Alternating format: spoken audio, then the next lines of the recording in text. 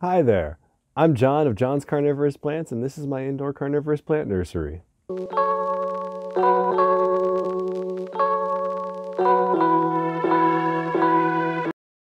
Today, I'm going to talk to you about Drosera Intermedia and how to grow it. This is an easy to grow temperate species that's found predominantly here in the United States, but can be found down in Cuba and other parts of North America. I'm not sure if they can be found up in Canada. At any rate, please check out the description of this video for links to all of the timestamps to the relevant sections of information, to my social media, including Facebook and my Discord, where I do live Q&As every Thursday, 9:30 p.m. Please also check out my nursery page itself, where you can buy one of these beautiful plants from me directly. Thank you so much. Please like and subscribe, and I hope you enjoy the video.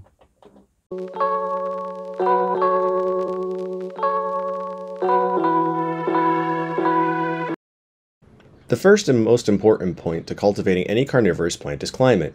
You need to provide a stable climate for long-term success. This includes temperature, humidity, and airflow. To maintain a stable climate of 40 to 80% humidity, 60 to 80 degrees Fahrenheit, and steady airflow, I suggest the following. Use a humidifier near your grow area to maintain humidity. Bags, clear plastic cups, and humidity domes work, but these options are a poor replacement for ambient humidity.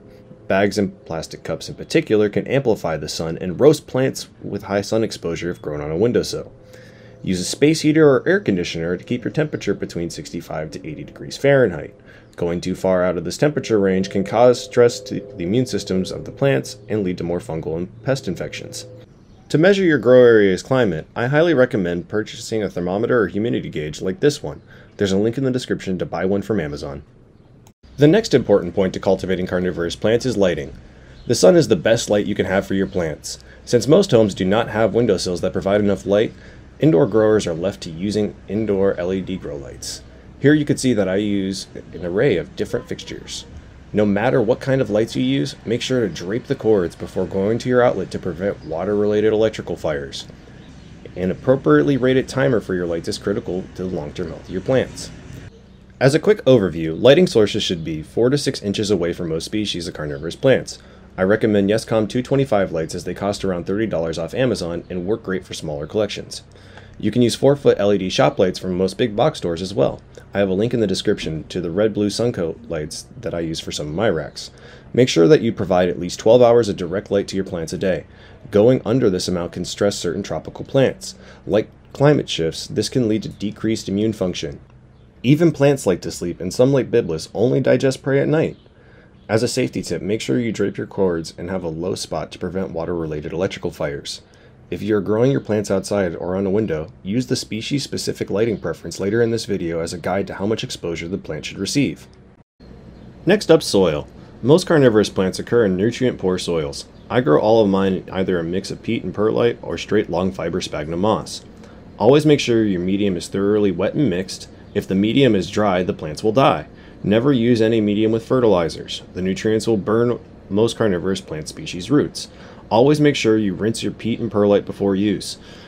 And lastly, if you do not want to make your own mix, I sell pre-made carnivorous plant medium packs on my website. There's a link in the description. One of the most common questions I see is, how do I mix my medium? First I use peat, then I add perlite. I use a hoe and mix it all thoroughly together.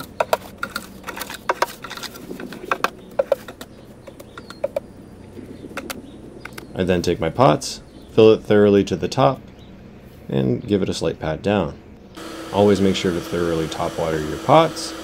And as you can see here in this last scene, there's the difference between wet and dry peat. Next up, water. First thing you need is a TDS meter like this. It'll measure the total dissolved solids in your water. You need water with under 100 parts per million of total dissolved solids for carnivorous plants. Here you can see my tap water comes in at around 100 parts per million. Next, my reverse osmosis filtered water clocks in at 12 parts per million. To water, I use the tray method, watering from the bottom of the pot. I fill these trays 1 to 2 inches up the pot and refill the trays once the tray is dry, but before the medium dries.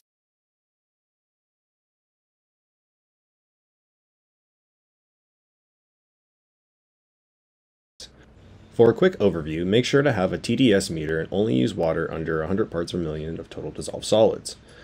Tap water is usually unusable, so make sure to test it before use. Distilled water from a grocery store, pharmacy, or other store will work.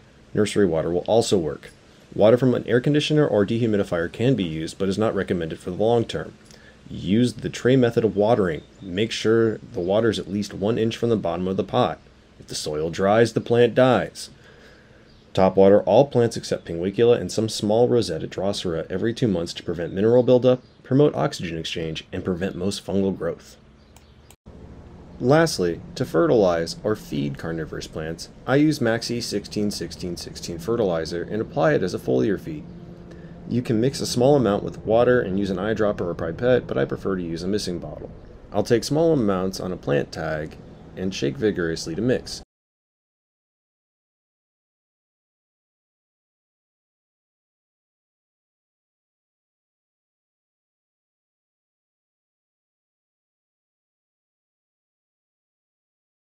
To be accurate, the mixture clocks in around 100 parts per million.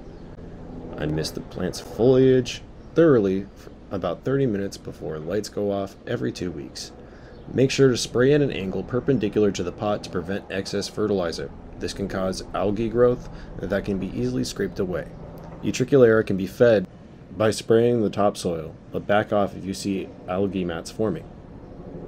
Drosera Intermedia is a member of the order Caryophyllales, family Droseraceae, genus Drosera. This is a rather easy to grow temperate/tropical sundew. It is temperate and tropical throughout its range, and I have found in my collection that it will just simply go dormant if you lower the light cycle. However, you can grow it as you would any other tropical carnivorous plant indoors. It's really easy and very prolific from leaf cuttings. I'm kind of overwhelmed because it just keeps producing so many. So yeah, I can easily recommend this for a newer grower who's looking to get into native carnivorous plants in the United States. And they're very prolific, so if you take some cuttings, you'll have some for years to come, even if you screw up.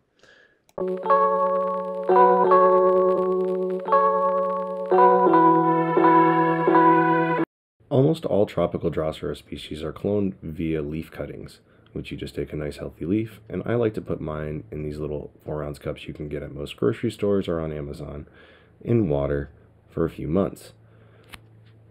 Now, after about a month or two, you'll have little plantlets form like this, which you can then transfer on top of soil. Make sure you tap them down so they're making contact, and they'll make little baby roots.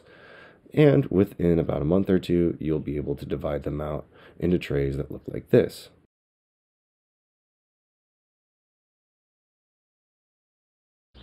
Thank you for watching this far. I have links in the description to other great reference videos done by other nursery owners for the International Carnivorous Plant Society. These include a pesticide discussion from Damon of California Carnivores and a lighting presentation from Drew of Carnivoro. There's also a link to Barry Rice's Carnivorous Plant FAQ, which has been invaluable to my own learning. Once again, if you want to try growing carnivorous plants or expand your collection, check out my website. Please like this video and subscribe to my channel for more carnivorous plant content. I wish you happy growing and great success. Thanks again.